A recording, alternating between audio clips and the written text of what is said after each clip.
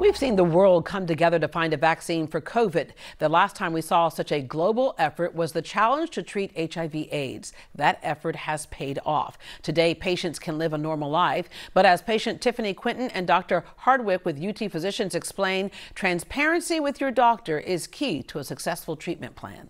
Today, we hear a lot of people interchange HIV, AIDS for the same thing. Are they really the same thing? No, they're really not the same thing. And it's very interesting that you even bring that up because a lot of people have forgotten that. So HIV is the virus that actually causes AIDS. Those letters seem to bring more of a stigma today than HIV does. But like I said, HIV is a virus. It does cause AIDS. AIDS just means you're much more advanced in the disease. It doesn't mean that you can't turn it around. So there is a difference. Yeah, all right. It used to be a death sentence. I held plenty of friends' hands through that. Today you can go to undetectable, but that doesn't mean it's necessarily a cure. You can just live a normal lifespan. Correct. So you can go to undetectable, and that's where we want you to be, because undetectable means that we have the virus so suppressed that we're not able to pick up levels of it with our routine lab test. Undetectable today also, and this blows my mind, but undetectable can also mean untransmittable. So if you are able to get that virus suppressed, then you are very much less likely to transmit that virus onto someone else. If we're not able to transmit virus from person to person to person, then ultimately, we could end up getting a cure in itself just by preventing transmission.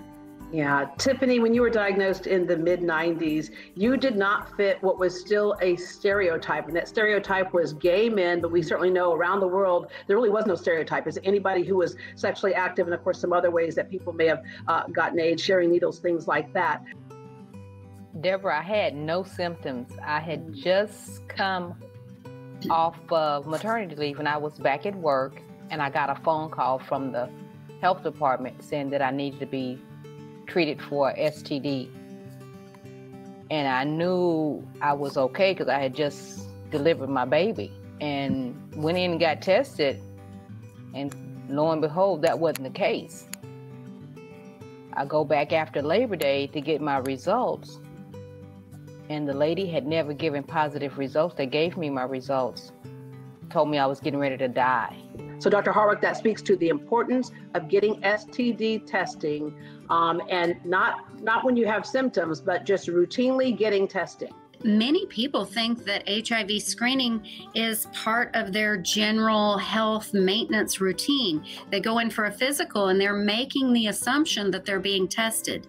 The CDC actually says that we as healthcare providers need to test everyone that comes in between the ages of 13 and 64 at least one time. A man that has sex with men, the guidelines suggest that we test annually. Hardwick has her own rule. If you are changing sex partners frequently, if you're having multiple sex partners through the course of the year, if you have had a new sex partner since the last time you got tested, then the Hardwick rule is get tested again. Yeah, and of course the hard part is, can you trust the partner you're with? Okay, so with that said, Tiffany, I know you say that you are not a survivor, you're an overcomer. How do you distinguish the difference? The survivor, you just surviving and you're just doing the bare minimum. I have just, like I said, an overcomer because I'm a caregiver for my mother. I take care of myself, I take care of my house. Yes, people can live a normal life, as Tiffany has proven, but it takes some diligence on your part. Nothing's easy. No medical disease or manifestation is easy. Tiffany will tell you, I've had to crack the whip a few times. You have to take your medicine every single day. If you miss doses of your medicine, it can develop new mutations and develop resistance. So the medicine that you think is simple, one pill once a day with limited side effects may stop working for you. The earlier you detect it, the earlier you get into treatment, the better the outcome can be. And at UT Physicians, the nice thing is that you as a doctor have all kinds of other professionals to call upon. You can meet together and come up with the best treatment for the patient. Absolutely. Thank you very much. And Tiffany, you just changed the song from I'm a survivor to I'm an overcomer. I'm going to make it. Way to go, Tiffany. Thanks. Tiffany is working to help others who have been diagnosed with HIV/AIDS and who are in need of emotional support. Her church, Wheeler Avenue Baptist Church, hosts a confidential meeting every second Saturday of the month at 1:30 p.m. For more information on UT Physicians and to book an appointment, call 888-4UT-DOCS. That works out to be 888-488-3627 or visit utphysicians.com.